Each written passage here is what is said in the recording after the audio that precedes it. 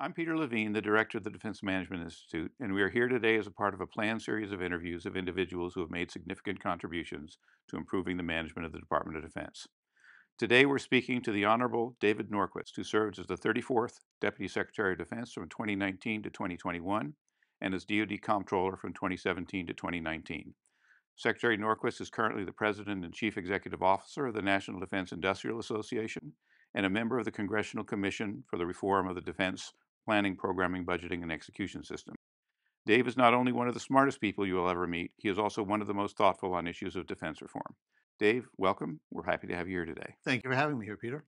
Dave, let's start at the beginning. Mhm. What brought you to the Department of Defense? People don't become Deputy Secretary by accident. There must be a route that took you there. So there's two parts to the route. The most direct was I was in graduate school, and the federal government had a program called what was then called Presidential Management Intern, now Presidential Management Fellows Program, where they go to graduate schools and public administration and recruit people.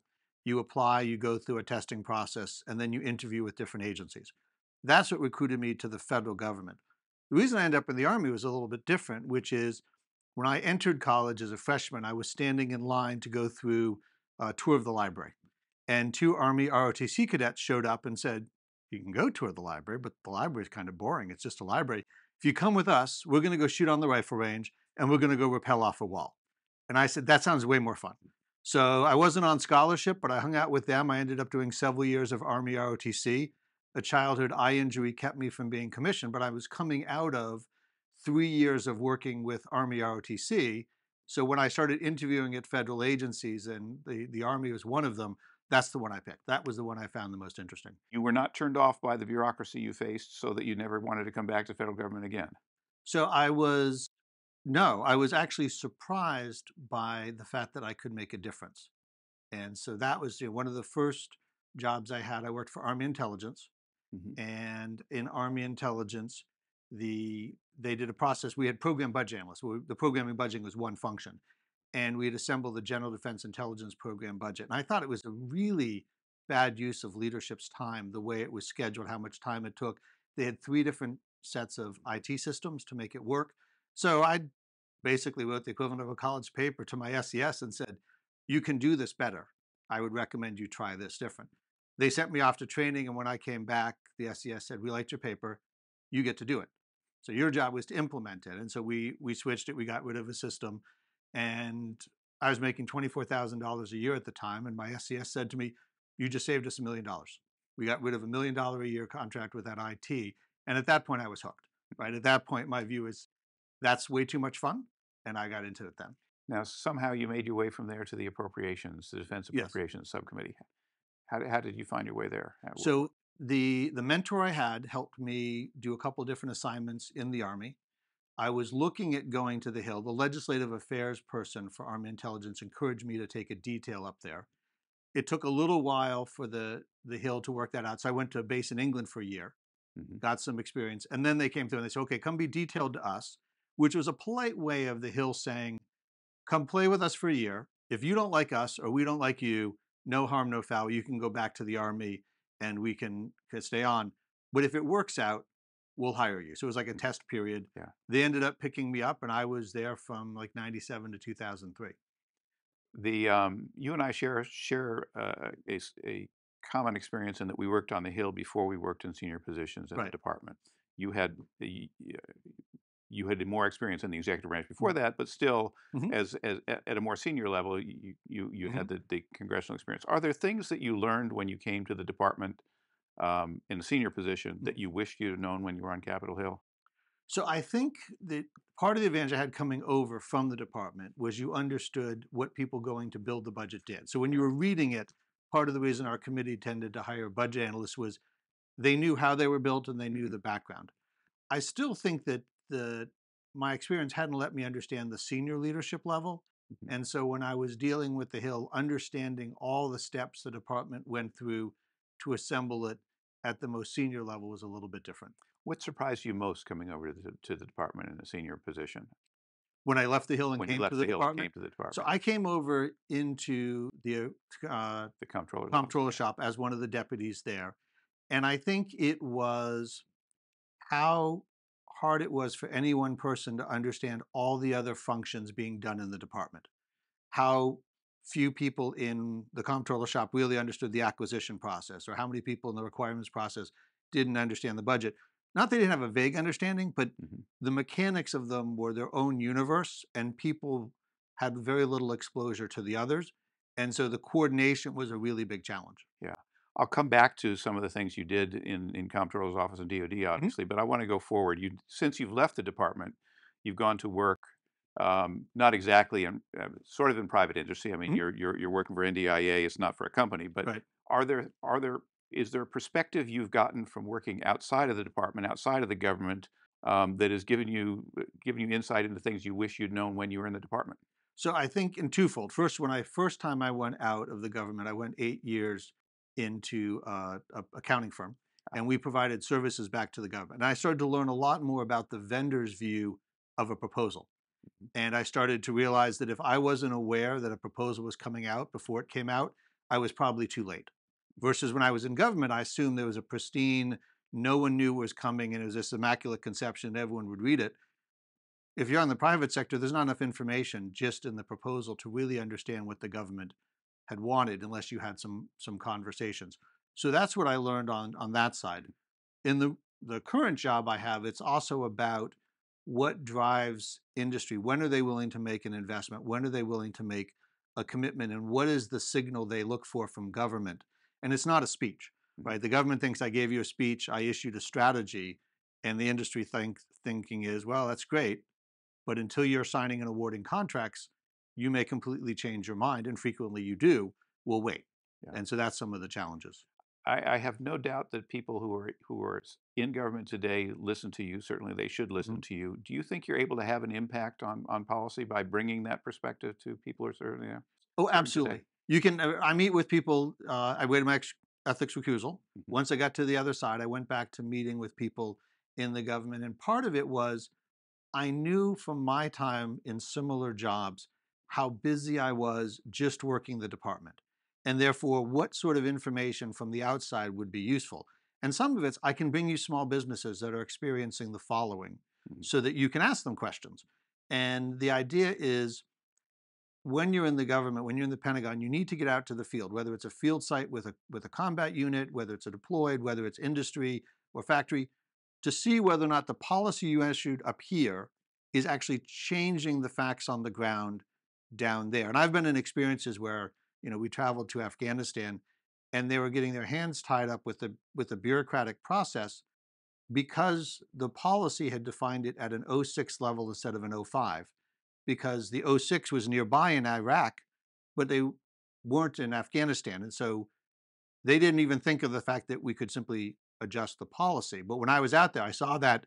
I mentioned it to the comptroller. We changed it before the evening sun went down, but they would have never thought to have asked for the change in policy. And we would never have thought to realize that there was such a delay being caused by that one difference between the two countries. Let me turn now the time that you were in office. The Mhm. first thing I want to ask you about is the Advana data analytics Mhm. platform. You were, I believe, played a critical role in Mhm. initiating that system. Can you describe your vision for Advana and how you expect it to advance the DoD decision making process? Sure. So Advana, for those who aren't familiar with it, is a data lake, holds billions of transactions, and its origin comes out of the financial statement audit. In order to pass an audit, you have to have transaction level detail. So individually, what you're buying and selling, what you're adding to inventory.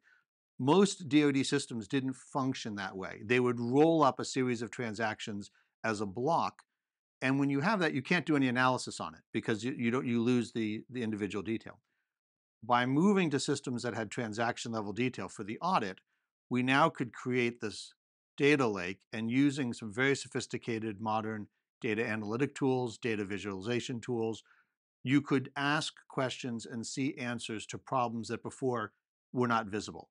And originally, we started mostly with the financial management community because they were the ones that were part of the audit, they understood it, and they were able to, instead of looking each quarter at a report that said you're 25% of the way through the year, you're 20% obligated out of this account, and go do homework, they could say, forget in summaries, individually, which function, which line in the budget has had no activity in the last 3 months, and what's the story there. So they could do much more sophisticated questions. So that was the original, but the vision that we did was you have a set of data being audited that you can increase the reliability of over time, a powerful tool of data analytics that lets you look at that information at the event level, and then a series of questions and missions that people have in the department whose problems you can solve. So it started in financial management, it spread to acquisition, personnel, joint staff started using it. All of them was, how do I help you answer your questions that used to be data calls? I mean, I remember we used to spend enormous times back when I was in Army intelligence. How many people do we have who speak this particular language? And you do some records call.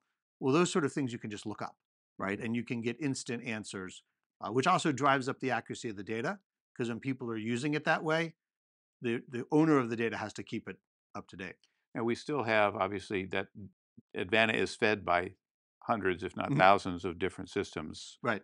which have varying quality of data, Correct. and interconnectivity and Mhm. other problems with them. I take it that Advana doesn't solve those problems. It solves part of them. So Okay. part of the thing you can solve with Advana is, I'm bringing your data over and I realize you use O's instead of zeros. Mhm, I'm going to fix that because I know how to translate that. mhm, So they organize it so that it has the information that makes it searchable in a way the original version wasn't. mhm. It doesn't change the fact if the original data is missing. And I'll just use an example. Um, when we did the financial statement audit, they went out and visited facilities and they looked at the books and said, if it's on your property book, is it on the base? If it's on the base, is it on the property book? 5% of the buildings in the Navy's property book no longer existed. Over the previous years, they'd been knocked down and removed, but nobody had taken them out of the system. Advana wouldn't see that because it would be looking at the database, but the audit does. And so when you have those flags that says you've got a problem here, the Navy went through and cleaned it up, and the next audit came through and they were 99.9% accuracy.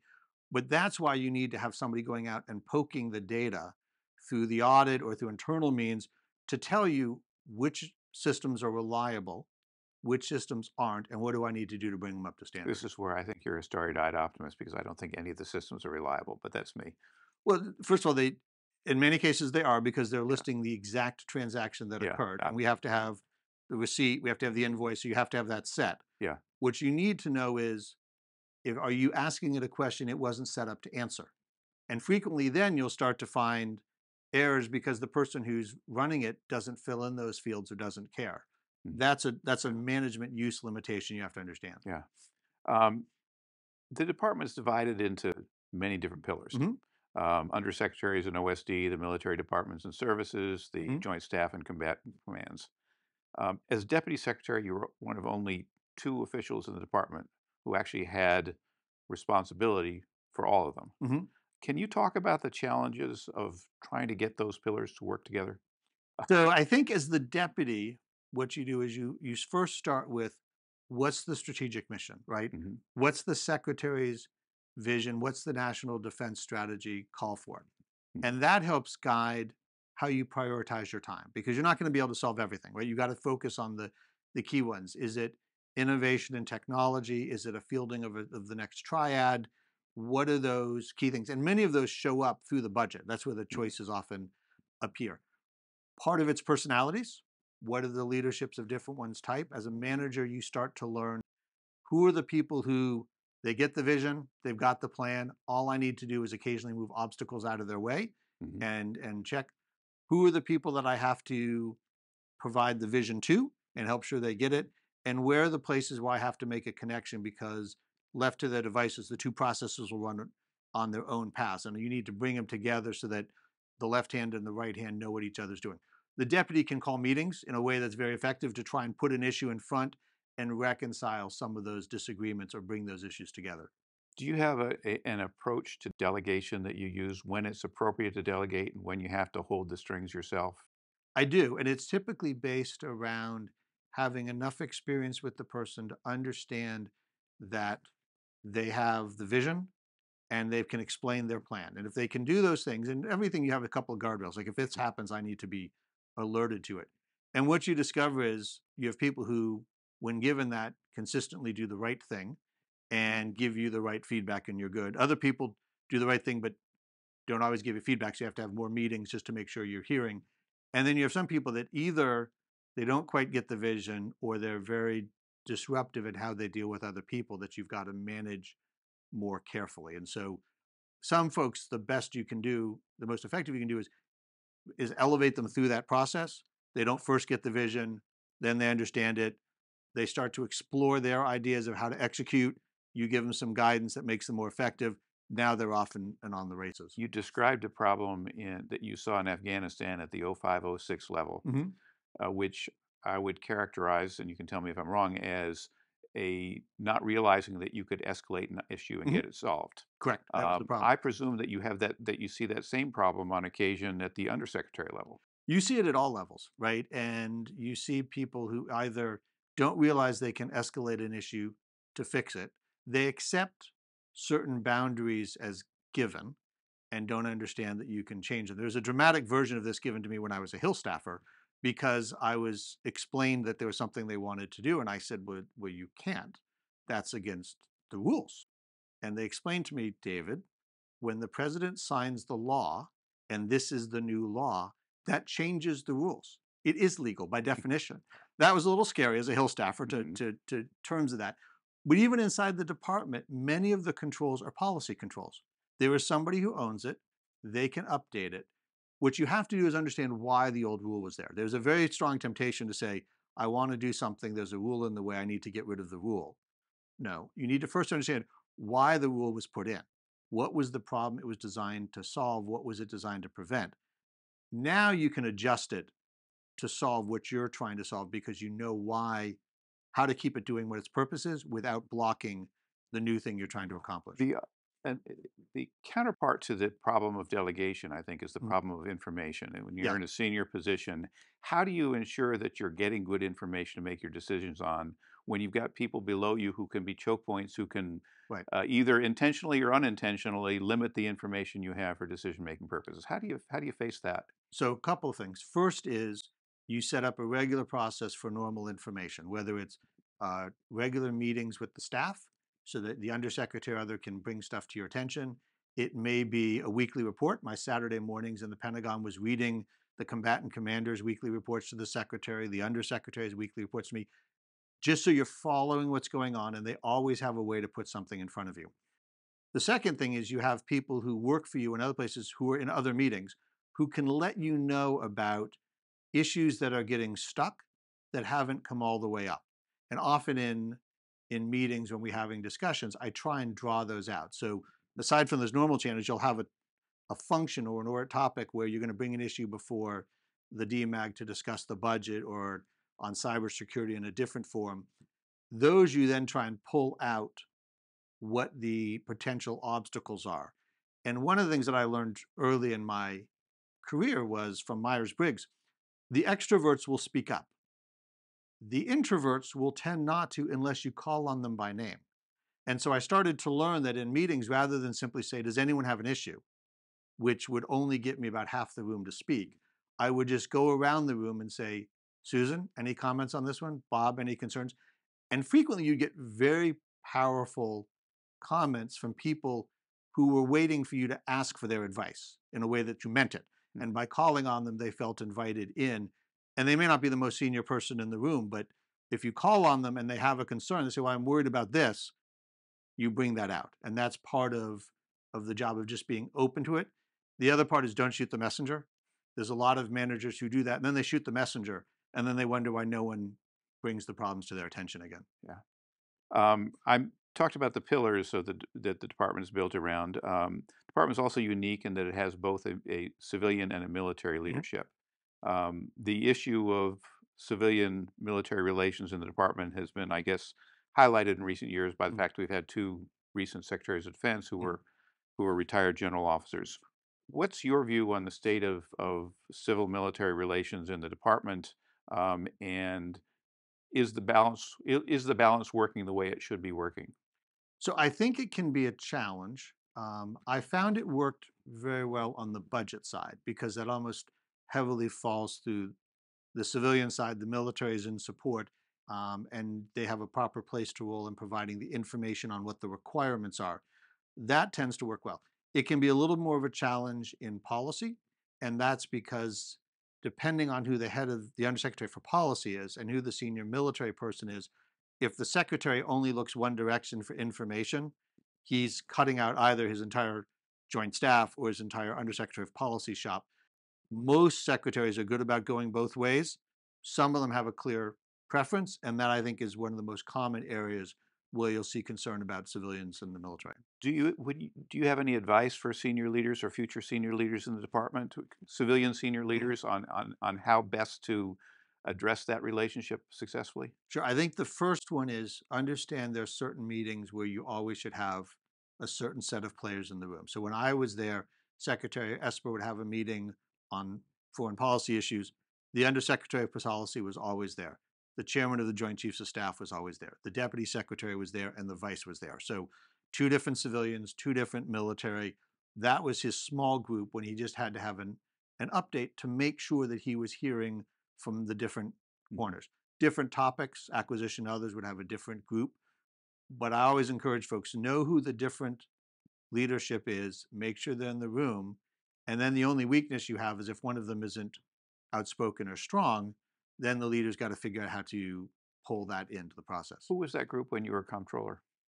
In terms of who did I meet with when I was the comptroller? Were there military people who were relevant that you would bring in? I mean, obviously you have the various, the 3-star and those kinds of things in Right. a You formal have the joint process. staff, But right? informally, who are the key players you would want to consult with? So Tony Arardi was the Mhm. joint staff person when I was there as deputy secretary. Cartwright was the general that was there when I was comptroller. Those are the ones on the joint staff who had the resource management function and would be part of those meetings. My staff always had people they worked with. Many of the folks who run the budget inside the services, their senior person would be a military, and then they'd have a civilian assistant secretary. So I would try and include both of those groups in the discussions. The Senate version of the National Defense Authorization Act has a provision in it that would restore the chief management officer. Mhm. You were in the department in senior positions when we had a chief management officer Mhm. before. Um, you saw how that worked firsthand. What do you see as the advantages and disadvantages of a CMO position?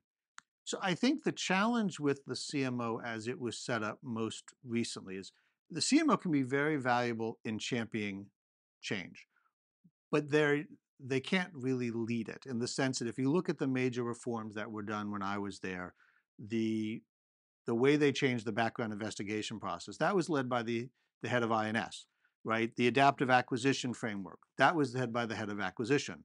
The audit and Advana, that was led by the comptroller. In each case, the subject matter expert for that domain was the primary champion. Now, in many cases, they could have other groups help them. The deputy secretary is often key for moving obstacles out of the way. There may be cross-cutting aspects of that function. But when you take an outside organization, say your job is to drive change over things you don't own, they have a very hard time doing it. And if you try and make them own everything, you end up creating its entire second bureaucracy. So there's also been a challenge over time. I think the Hill has changed or revisited the concept of a CMO every other year.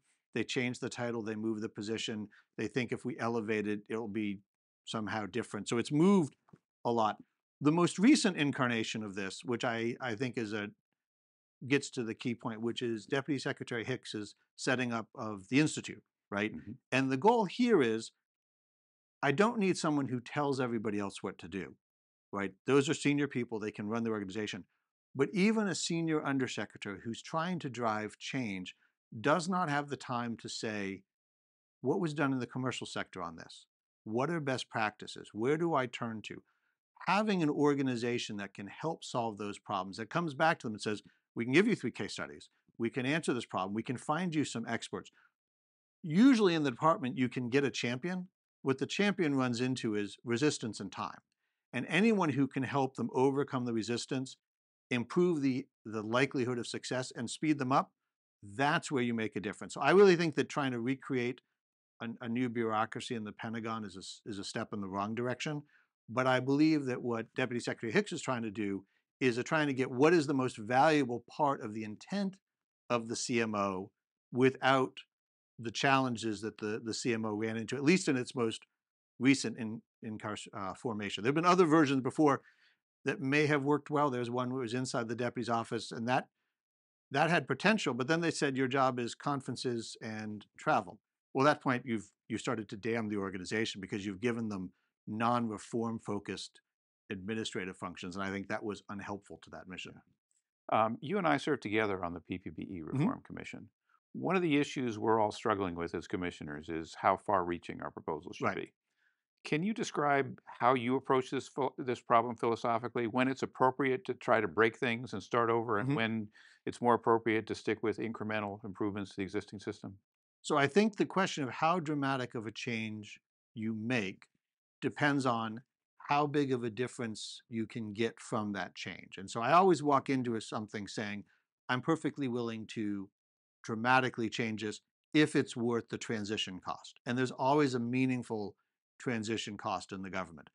I think when you look at an issue like PPBS, the first thing you have to say is, well, what's the alternative vision? If I didn't run it this way, right, if I wasn't just making incremental changes, what would that look like? And if you can lay out that vision and people can kick it around and see the strengths and the weaknesses, then you can have the conversation that says, well, how much work is it going to take to get there from here? You can also put with it, well, here are some of the changes that put you on the direction to get those benefits. And then over time, what people might do is start to move you from one to the other. It may not be a heroic in one move. But I do think it's useful to say there are alternatives to this, and here's what they look like. And that lets people say, it's not enough of an improvement, or wow, that really is. I can't believe we're not doing it that way. Stepping back from the PPBE Commission, I guess Advana would fit in this category, but maybe you have another one. Can you give an example of a successful reform or a dramatic reform that you were able to work on that you think made a difference? Sure. So Advana was one of the lessons learned. I'll go back to the reform and then I'll come back to Okay. Advana. So when I went to Homeland Security, I was their CFO. I was their first Senate confirmed CFO. So it was basically a new start. I think it was 20 some odd organizations came together, being at the third largest federal agency. And as their CFO, no policies and procedures, no internal, no audit. And so we had to put all of that in place, put in training programs for the new hires, establish sound procedures. One of the key emphasis we had was it's not helpful to have a procedure unless I can see if the procedure is failing. So, how am I testing the internal controls of the department to prevent waste, fraud, and abuse and mismanagement?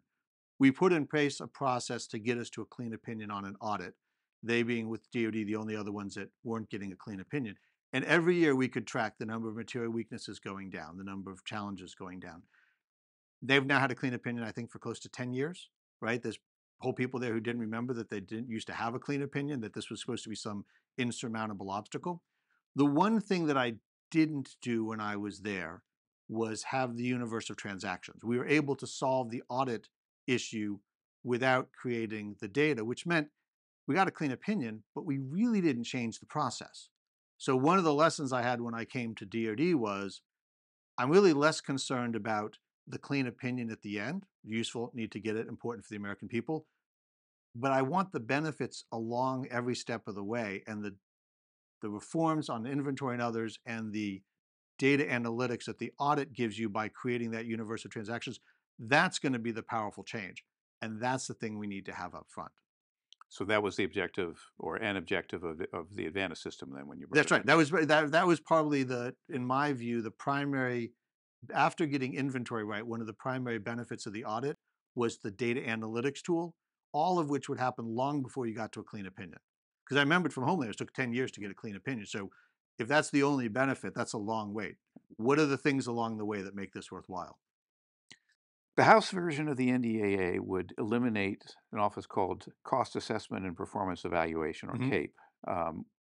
What's your view of the role of CAPE in the department's decision-making process? Do you think it provides value and should be maintained? So there's an important function that the deputy secretary relies on, which is I need independent analytical capability to help me address certain problems.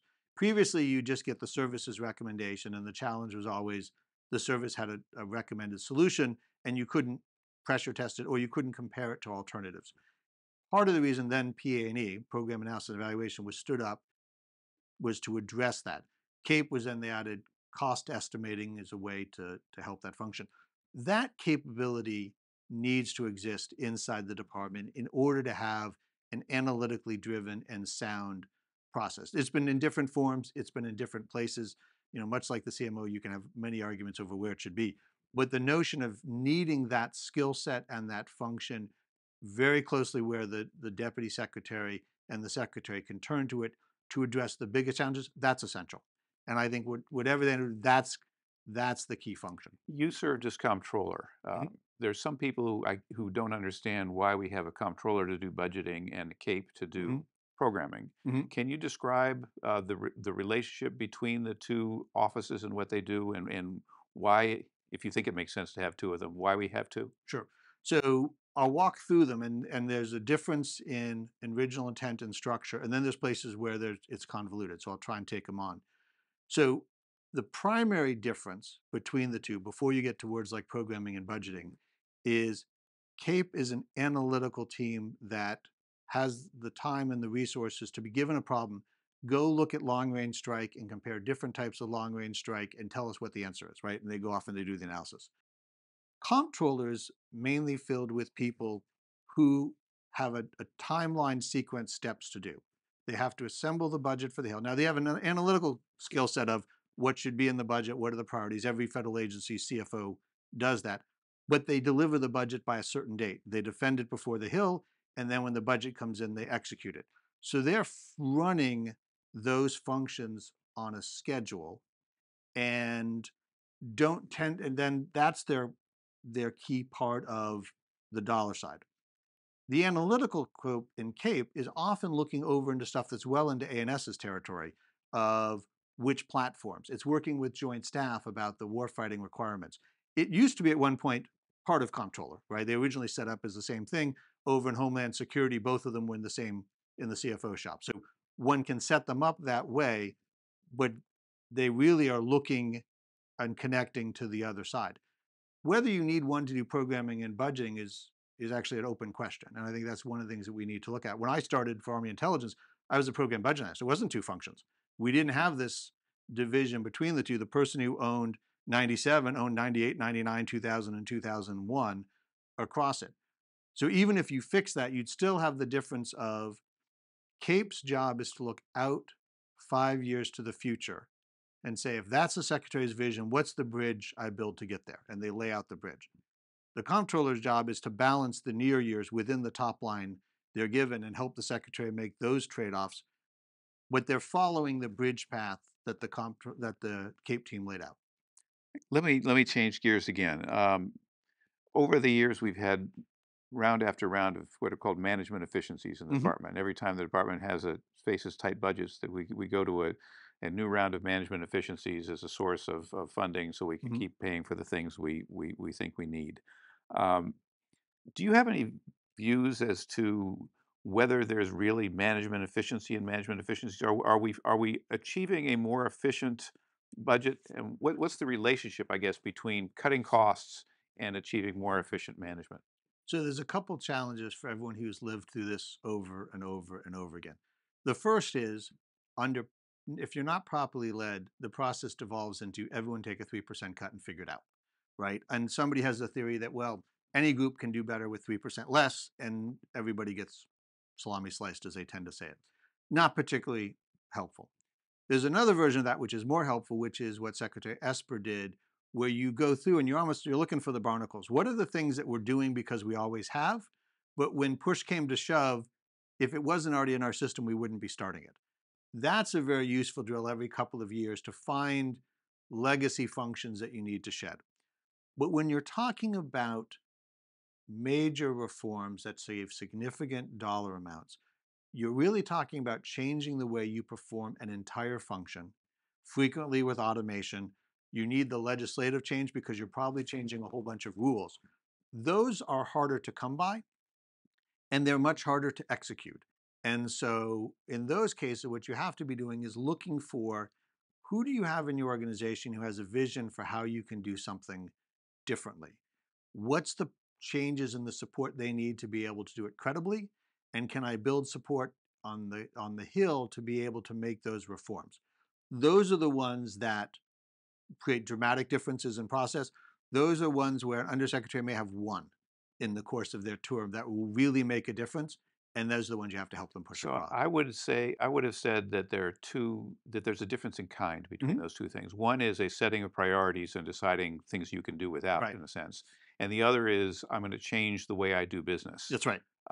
And I guess the question I have for you is, what's the relationship between changing the way you do business to make it better and saving money? Can you expect savings from that in the budget period? Can that be a source of savings, or or are you more likely to have to invest money to improve the way you do business? It can be a source of savings, but the ones that are most effective at saving money didn't say that was what they were setting to do when they started out.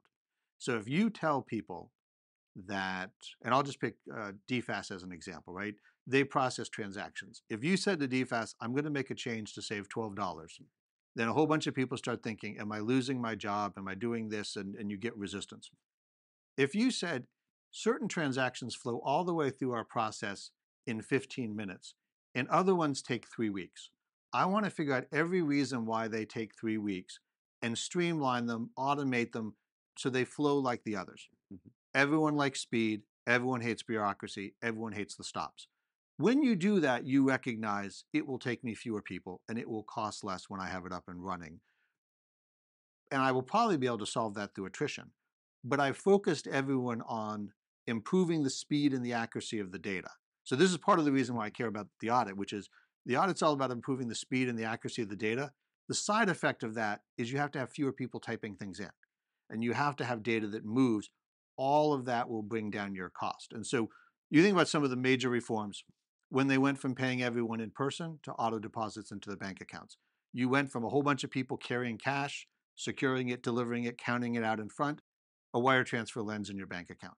That was a tremendous savings for industry, as a tremendous savings for the US government, not an incremental one, and probably not sold on the cost savings. It was sold on the reliability, the safety of the money, the automatically having it on Friday, not a week later. But the side effect is costs you a lot less to run that way. I would say that a lot of time when we in the department look to speed up processes, we look to beating up people to move faster going through the same steps, as opposed to figuring out whether they really needed to do those steps at all or whether they should be doing something different. How do you get people to focus on that bigger picture? So you're right. The first one is you yell, right? Somebody yells, somebody makes a priority. That actually, if the answer is actions for this crisis are in red folders will not sit on your desk for more than an hour, you can do that. And what you're doing is saying internally, I have a priority. Mhm, These papers need to flow through the system faster. That works, but everything else is going to go slower, so that one can go faster. That's fine. mhm. But that's not a reform, right? That doesn't end the process. To really change the process, you have to understand, why was it set up this way? Mhm. What am I trying to achieve alternatively? And is there a separate way altogether of getting there? And part of that is understanding a lot of your controls are there to prevent something. Well, can I automate that prevention, right? Do I have to have somebody look at the document and say, yes, I am validating these two things?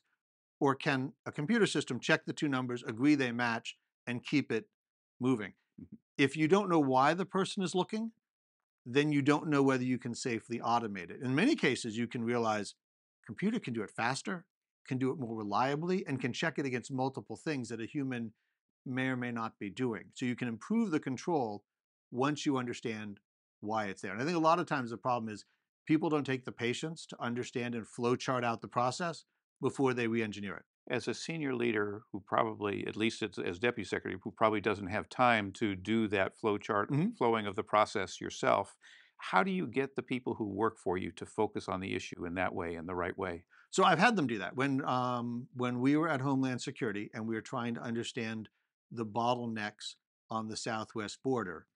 We had them flowchart out every step of the process, and we realized the choke point was actually the number of judges, which isn't even a function of the Department of Homeland Security.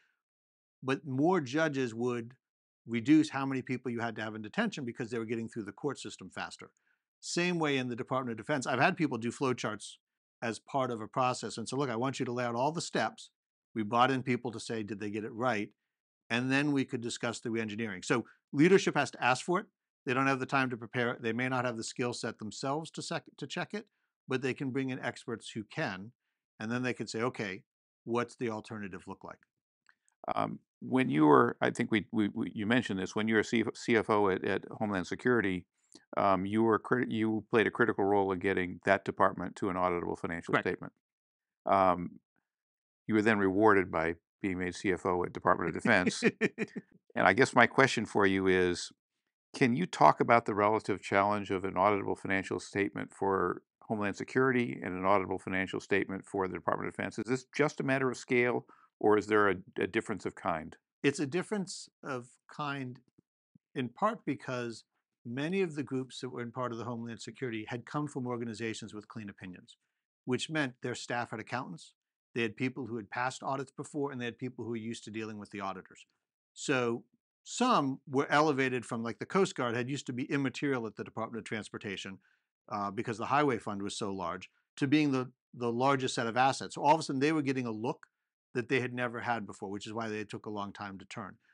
But I had an organization filled with people who are familiar with auditors, familiar with accounting, familiar with financial statements. DoD, when we started the audit, hadn't had experience with external auditors on a financial statement. They had GAO auditors and IG auditors, but not here's the steps of a financial statement audit. So there was a whole cultural shift of understanding what that was like. The other thing was the complexity of the volume. Now, the nice thing is commercial audits are used to dealing with sampling.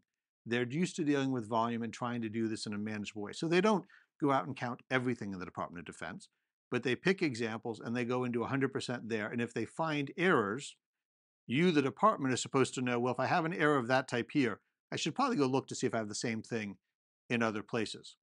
Those are the types of changes. The biggest thing for the Department of Defense is our primary focus isn't dollars. Social Security Administration, Treasury, their policies and procedures are all around dispersing and receiving dollars. We have equipment, many times bought without any interest in recording how much the depreciated asset value of it was. The answer is I don't care. I want the combat value of it. So the records weren't there. So trying to say, do I even want the old records or do I just want to say going forward, if I could record the acquisition price, is that enough? But there were processes in DoD that were never designed to answer a financial statement audit question and aren't necessarily worth the cost to catch them up to that. It's versus going forward. Um, and the value going forward of determining the financial value of military assets as opposed to the military value of those assets is worth it? It is because what you first have to do is reduce the cost of having that information, right? So I buy 155 millimeter artillery rounds. I know the contract price. The system says the round cost me X number of dollars. I should never have to think or worry about that number again. I knew it at the time I bought it. I entered it with a piece of equipment. It's in a lookup table. I'm not doing this anymore. The thing that transition is when people say, well, I want to go value that 10-year-old ship. Okay, we can. In the Coast Guard, they actually sped this process up by saying, for a piece of equipment, what's the modern equivalent? If it was 10 years old and depreciated, they did an analogy. But once you have that, it's much easier to add up your inventory and track things the way a private sector does with the dollars. You can understand how depreciation and aging is affecting your equipment. You can look at expense consumption rates. So if you do it right, it can be very valuable. But the key to it is you've got to really reduce the cost of gathering that information to being trivial. If it's a survey where you're paying somebody to do an assessment, it's not worth it. I think you've made the point that earlier that what you really want is not to get to an auditable financial statement once Mhm. or through heroic efforts, but you want a system that can sustain a Right. financial statement through good data. Correct. And that gets back to the issue we touched on earlier about DoD business systems generally, and the sort of maze of business systems that we have that we've butted heads up against over a period of decades now. Do you have and let me just say, so each of the military services, for example, has over the last 20 years tried to put in an enterprise resource Mhm. program, an ERP, to Yep. try to improve that process. And those have been probably better than what preceded them, but Yep. not as good as we want them. Do you have views as to why that's so hard and what we can do to better improve our business systems? So the challenge that you have, and I'll do the financial systems first, then we can go to the business systems. But in a private firm, I do proprietary accounting, which has a set of rules. When I sign a contract, nothing changes, but when I receive the asset, I record the asset and then I record the liability. With the Congress and the power of the purse, you have to do budgetary accounting, which is designed to prevent you from spending money Congress didn't approve. So a department has to do both simultaneously, which means commercial accounting systems don't work because they don't do budgetary accounting. So everybody who's in the federal government who has a system has a federal version designed to track both sets of changes simultaneously. That makes it complicated. If you have rules and procedures that make you special or unique, and everybody in the bureaucracy does, well, now you've modified the system so it doesn't standardize, right? You want to have as much standardization to have an automated system. And if you keep varying yours with custom labor, then every upgrade, every patch requires custom work. That's the single biggest problem for the department is unique requirements that cause you not to be able to use a system the way it was built for everybody else. And you said that's the financial systems. You're going to talk about the business systems, so Right. the contracting systems, personnel So systems. you go to those, an example, there's the contracting system. For whatever reason, there are contracts that are years old that are still in effect that for legal or other reasons, no one wants to end, which means I have to have the old system to run those transactions because I can't move it to the new system. Those types of not allowed to changes in a commercial firm would lose out to I am standardizing for efficiency. But in the government, a legal barrier, a mission, those will often stand in the way. And so you end up with these unusual We requirements. used to refer to these other business systems sometimes as feeder systems Yes, because they they're sources in some cases of authoritative data, so they're used to feed into the financial systems with that correct. authoritative data. Um, I would have said that one of the problems we have is that those systems, even though they generate authoritative data, are not intended to generate data for financial purposes. They're intended to generate data for other purposes, which makes them not necessarily a perfect match for the financial data that we need. Is that Correct. You're right. So your point is when a private sector firm builds an inventory system, it acquires one that's already designed to update an accounting system. It knows it's supposed to, it knows the firm has to, Mhm. or if it's a publicly traded firm, it will need to report it. So it's built into the system from the beginning. Most of the DoD systems didn't have that requirement, so they were built without it. So over time, when they're replaced, you can say, by the way, if you could record this extra number, that would be helpful. But until they are, you've got to bring that data in from somewhere else. So what's the value of the 155? Well, it's not going to be in the logistics system. I've got to know it from somewhere else. And when you bring in that commercial system, you end up telling the people who've been doing business with a DoD unique system for the last 20 or 30 years, you've got to do business differently. Correct. And anyone who goes through change management, government or otherwise, recognizes there's a great deal of attachment to the current system. And it's people often think somebody's doing it because they're stuck in the mud or they're rigid. The answer is they know it, they know its flaws, they know how to fix those flaws by workarounds, and they can make their job happen on the schedule they're supposed to. They don't know any of those things about the new system. But what you find is when you've gone to a new system, it doesn't take very many years before everyone is emotionally attached and understands the new system and would never go back. Right? When they look at the older, why would I do that? The answer is, well, it's getting over that hurdle in the distance. That's the leadership Well, let challenge. me ask you about a what I see as a structural problem in the Department of Mhm. Defense about this, which is that when people buy new systems, they tend Mhm. this kind of system, they tend to turn it over to the IT people or the acquisition people and say, "Buy me a new system, solve my problem with technology." Mhm. When the biggest part of the problem isn't really technology, it's change management, as you Right. described. And I guess the question I have for you is, do you think that we have a system in place in the department that adequately addresses that change management problem? There is not, it is not standardized. There's no place to plug in. Every leader who has to go through this has to have somebody come and explain to them, here's going to be your change management challenge. And what makes it harder is the change occurs over a period of time, which is usually much longer than the tenure of any officer who's rotating through or any political appointee.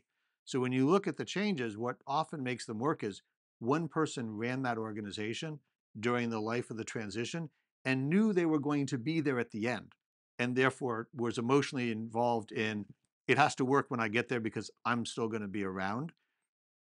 But that's not a lot of organizations. And that type of continued leadership engagement, willing to change the process, and not being distracted by all the activities of today, which are Mhm. urgent and involve your leadership, taking you away from the meetings on the system where there are going to be some change decisions that you're going to have to live with for the rest of its life. I would say that we've probably broken more IT systems over this issue than anything else. When you came to IDA Hmm. a few years ago to speak at our conference on defense Hmm. management reform, you had a series of rules that you offered or principles that you offered for successful defense management reform that I think really address this change management issue that we're discussing here. I don't know whether you remember what those rules are, but I think it would be helpful if you do, if you wouldn't mind going over them again. Sure. So these were rules that came out of when I was driving change in the Department of Homeland Security. So we had just tried to implement the audit and the internal controls, and I worked them. I wrote them down. I worked them out with my deputy, and I took them with me when I went to the Pentagon. And it really, there's 7 rules. And the first one is you need to ask a lot of questions. You need to understand why something is the way it is. And people will tell you, you do that to get buy in, as if somehow asking somebody for their opinion means they're also going to buy into your new plan. It's also arrogant and wrong. The reason you're doing it is because the person who's been around a while knows something about the process that you don't.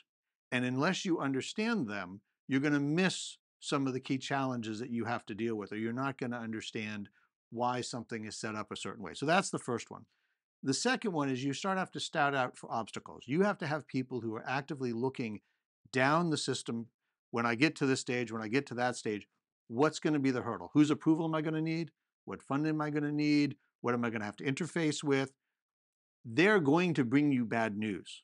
And you have to welcome that. We used to have a picture on the wall of an iceberg from despair.com, and the bottom of it was enormous, and the top above water was small. And it said, remember, the problems you've seen are only the tip of them, right? What really lies ahead of you is going to be vastly larger and more destructive. The whole point was if you're not looking ahead, you're going to miss this. And those are the things that are going to wreck your plans. So having somebody always doing the scouting, just like the military does, somebody down the road looking out. The third one is you have to know the mechanics of the process.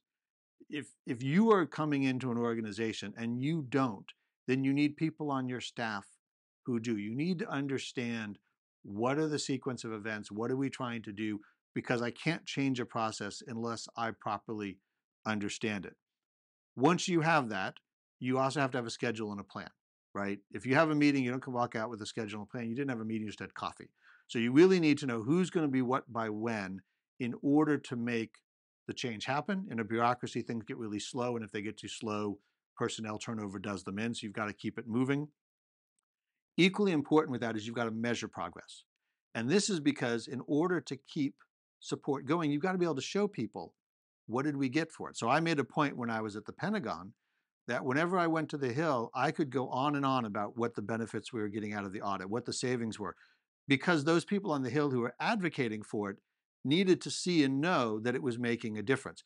If you can't explain that all this effort you put into a change is actually producing a benefit, pretty soon the air goes out of the tire. And frankly, you should ask yourself, why am I doing this? So you got to measure the baseline at the start. You got to measure the progress.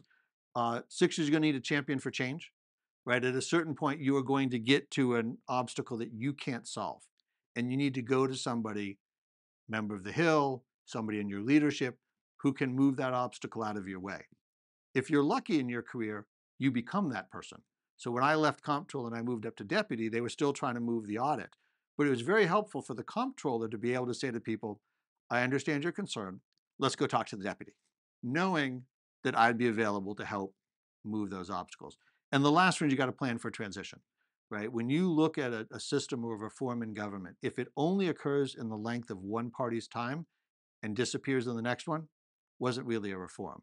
The key measure of reform is, does the next team pick it up Do they run with it? Do they build off of it? Do they own it? So you think about the most important thing about Advana is it sort of started with the people who were there before me. They started to lay the groundwork for it. Mike McCord and his team. We took it, we blew it up, and then when I handed it over to Kath Hicks, she took it to a whole nother level. So it will survive because it's had all these personnel changes. When I was at Homeland, my deputy stayed, and the new administration appointed her as the CFO. She was able to keep the continuity. So you got to plan for that transition because major reforms in government are going to outlast you. And if you're not ready for it, they'll die when you die.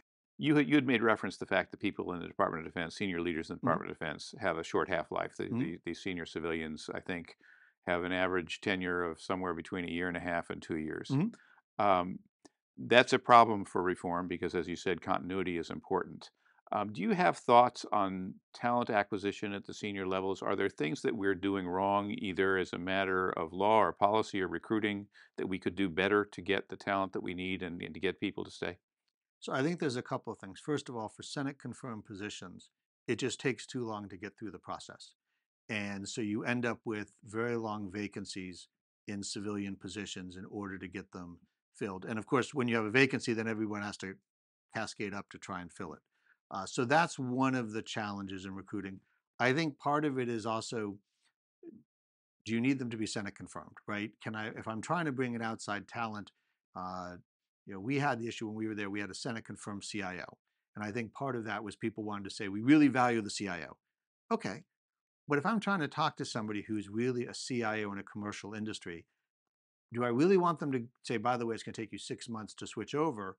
Or do I want to say, I want you to come in right away, start right away and deliver. And therefore, I don't need it to be politically Senate confirmed. I need that person to be able to start. So those are some of the issues. I think with some cases, trying to be able to bring people into government, other than always up through the bottom. I mean, when we mentioned at the beginning, the Presidential Management Intern Now Fellows Program, it was designed to get people in midway through and have them go up their career path without starting at the very entry level. But it's hard to get that when, if you look at any corporation, the percentage of their senior people who didn't come through their organization is usually kind of high. And in Defense Department, in the career civil service, they all came up through the process. Um, from having worked in, one of the things you hear about this is that the department is very rank conscious, Mhm. and that there's a problem of trying to get the right people in the room if you have some of them are Senate confirmed and some of them are not Senate confirmed. Do you see that as an issue with bringing in people laterally who are not Senate confirmed for senior roles? It can be. I've certainly dealt with people in the department who are very rank conscious. But I think over time, people start to understand who are the people in the department who are getting something done and who are the people who have the support of the secretary or the deputy in what they're trying to do. And as I explain to people, somebody can be a special assistant, but if everybody knows they speak on behalf of the secretary, they will be able to drive change.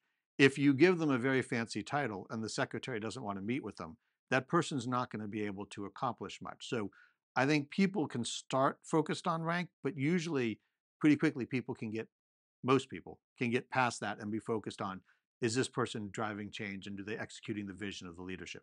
I can remember having a case when I was a Senate confirmed official and I was trying to work out something with a different office, in this case, CAPE, Hmm. where it became clear to me that I was in a debate with somebody who was an analyst at CAPE. Hmm.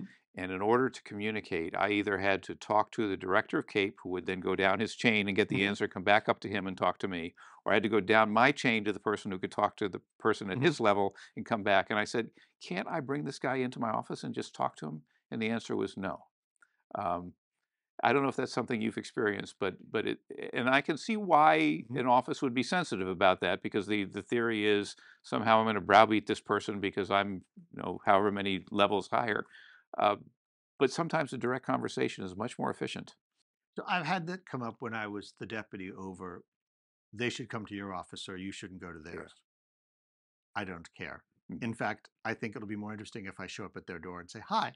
And I think part of that is, who can you have a relationship? I think a little bit, if there's too much of a structure gap, that person doesn't know whether they're able to agree because they don't know what their leadership's Right. position is. So you have to go to someone who feels empowered to tell you Yeah. if they disagree. Um, Last question. Sure. Um, What advice would you have for people who are coming into the department at senior levels now or in the future? Are there a few words of wisdom you'd be willing to share to close this interview? Yeah, I think the key thing is after you've gotten oriented to your position, decide what the two or three meaningful changes are you want to have happen while you're there. There's going to be lots of activity. There's going to be lots of times you need to go give speeches, meetings to attend. But if you can't anchor back on these are the three things I'm trying to get done, make sure they're vetted so you know the right idea with the vision, that you've got the competent people to lead them. But you're going to have to keep coming back to them and pushing them along for them to be successful. And if you don't have that short list in front of you, and it's got to be short, if you've made it too many things, your time's going to get pulled in every direction. You're going to struggle. So if you keep those three in mind, do all the other stuff, but come back to those three each week. Did I move these forward? That's the thing that's going to really help you leave a lasting change. Thank you, David. That was great. Thank you, Peter. Good to see you.